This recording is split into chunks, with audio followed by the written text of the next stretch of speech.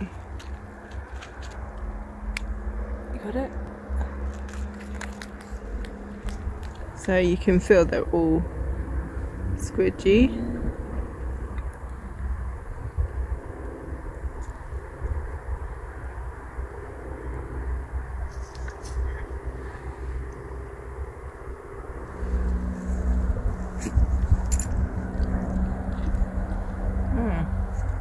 That's good.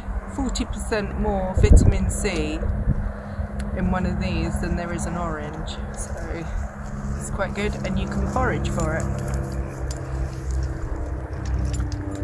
See, and the seed sits at the back. Hi, welcome back to the Lunch Break Gardener. So today I'm going to be planting a dog rose for the sole purpose of producing rose hips in the autumn. So I ordered this off of Trees by Post, and it's come like this with a nice root ball on it. It's soaked in here for 2 hours as per the instructions, and I'm going to plant it just here. So my sun goes across the front of the garden, so this will be in full sun, which is one of the requirements, full sun or partial shade. You can plant the dog rose in any kind of soil, clay, alkaline, acidic. It will grow virtually in any kind of soil, so you don't really have to worry about that. It does say to line the base of the hole you're going to put it in with manure. It's quite a hungry plant, it's quite quick growing. So I'm going to be doing that now. So I'm just going to put some fresh compost in the bottom here. You don't really want to be planting this in the frost or in waterlogged ground or anything like that. So I'm just going to make sure.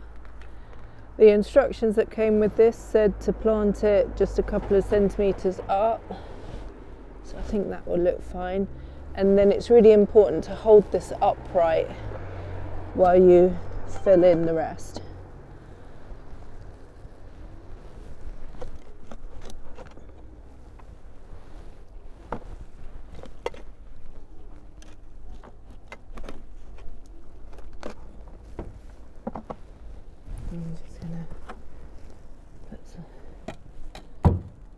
Just gonna fill this in actually. It might be easier just to pour it in. Ooh, that was my shovel going over.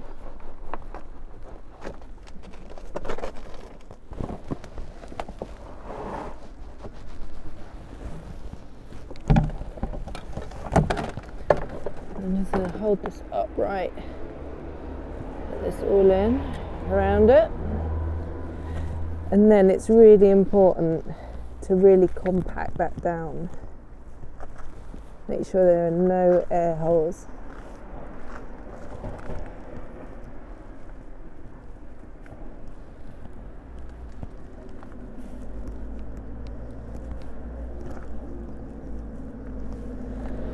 And that is my dog rose planted. So I'm going to plant it up against a trellis, but it's really important that you don't plant it too close to a pathway or the front of a border, because it does become quite thorny.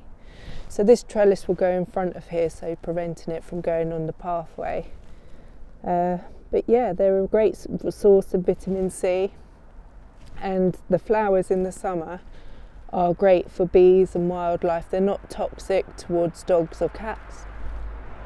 The only thing you have to be careful about is the rosehip contains seeds which have a fur lining on, which can aggravate the lining of your stomach, so you really don't want to eat them. But I'm just telling you how to plant the plant rather than eat it. And then you just need to water in your dog rose plant.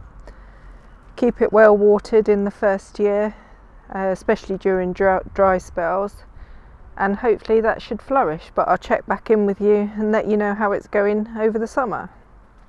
Okay, thanks a lot. See you next time.